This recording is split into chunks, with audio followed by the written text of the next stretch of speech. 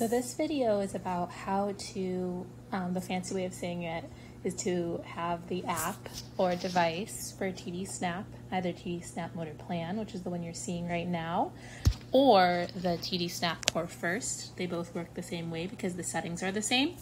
So how to get them to ignore repeated button taps. So that looks like a student who taps a button multiple times. So occasionally it's during the exploration time. Occasionally it's just because they like the sound, how that word sounds. But now you've given them a lot of exploration time and you really want that not to occur.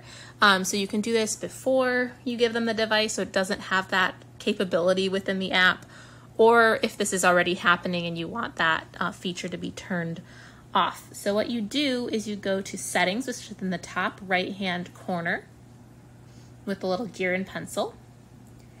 And then you bring this on the bottom, you have all of the settings. So you bring this up with by pressing little arrows in the bottom left-hand corner. And you're gonna click on User, which is that little bar. There's button, page set, user system. So you click User.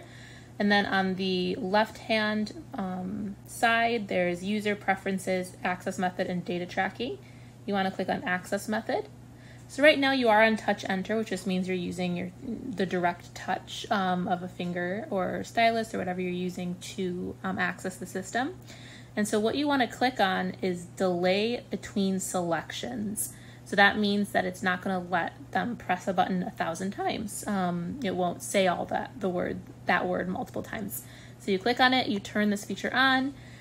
There's a version that has a 1 second delay, a medium 2 second, and a 3 second.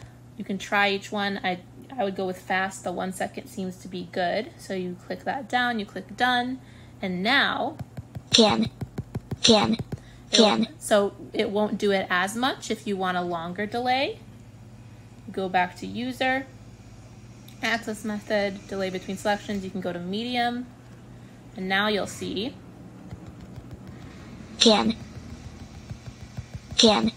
so it's even slower, so it won't select it as often.